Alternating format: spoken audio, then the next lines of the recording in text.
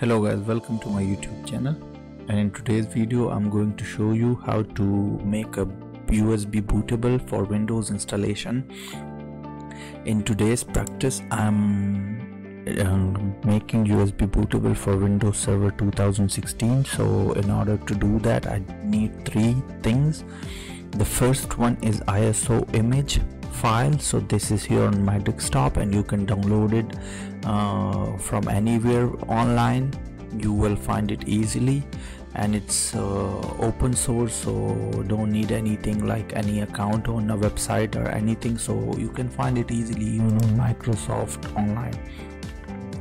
And the second thing you guys need is a third-party software called Rufus, and it is also easy to download and open source. So click on this and download. Come down here in downloads and click on 3.9. so it is the latest one. It is downloaded now. I have to go and search for it in my downloads. Here it is, so click on it. Yes,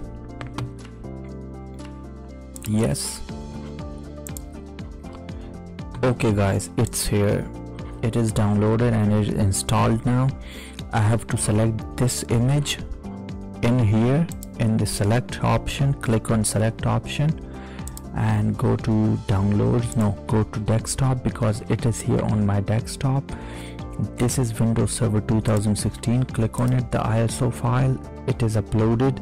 Now here is leave everything default setting, which is recommended, but the file system, the partition scheme, I'm gonna use MBR because my BIOS system is not working with the GPT, but normally it will work for you guys because the default one is GPT. So in my case I am selecting MBR, and you guys can try one or other.